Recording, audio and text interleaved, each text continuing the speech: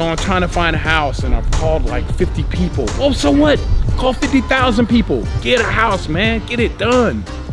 You know, that's not hard, man. It's not hard to call people. It's not hard to get rejected. It's hard to grow old and be broke.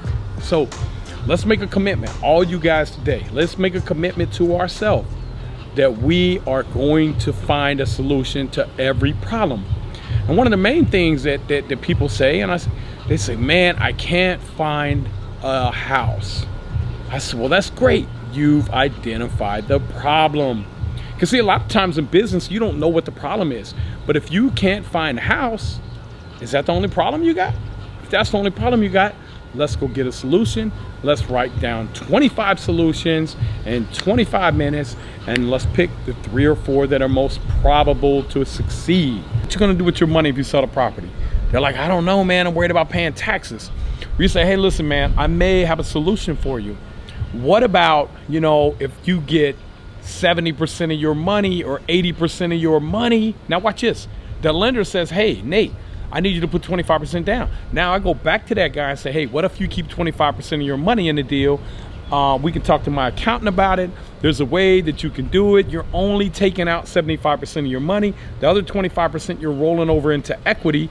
Now you got him to put the down payment down on the property. All you did was got the financing, gave him his 75% out, or you could even come in on the loan and do a refinance, get him out, JV with him, he stays in the deal with his 25%, say, hey, your 25% that you put down, you're gonna get 25% of the deal.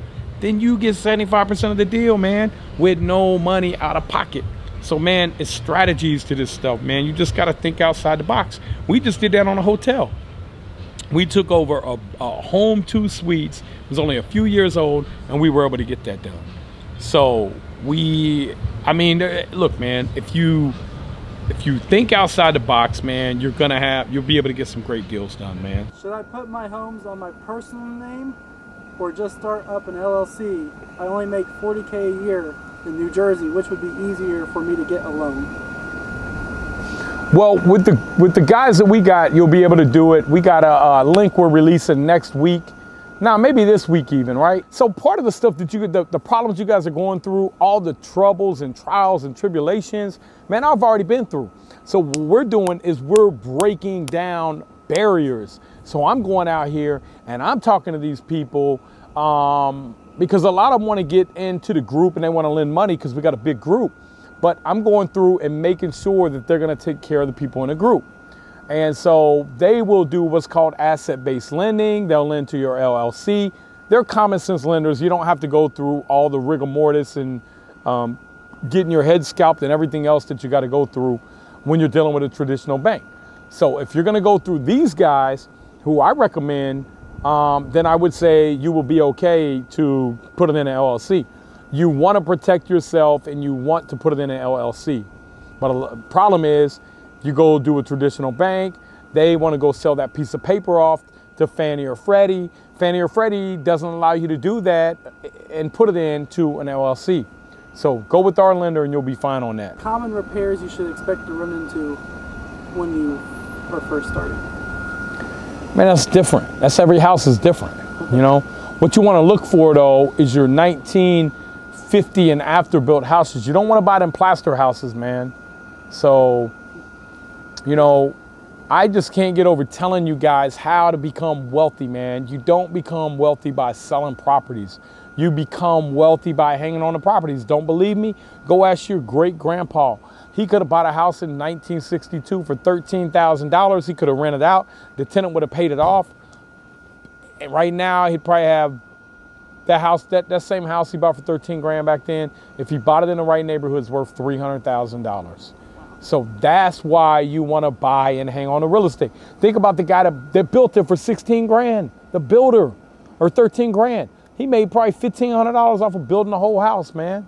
Think about that, man. Right? It's crazy. He made $1,500 off of it, but you just bought it, hung on to it, a tenant paid it off, a tenant rented it. You know, that's where the wealth is created at, man.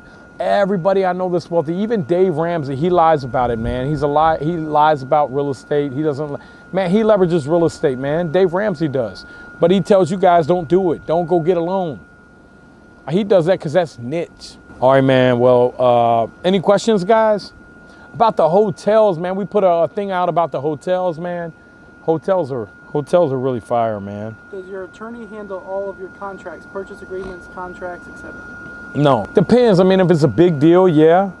If it's not a big deal, no. Like if it's a single family home or something.